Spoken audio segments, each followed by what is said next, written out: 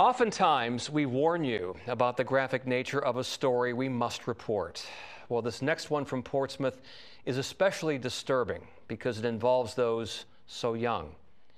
A spokesperson from Hodges Manor Elementary School tells us that last week, 3 students took part in oral sex in a second-grade classroom and that an instructional assistant was in charge at the time.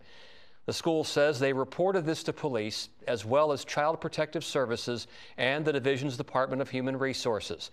They say they also immediately told parents about what happened. A school counselor is being made available to students.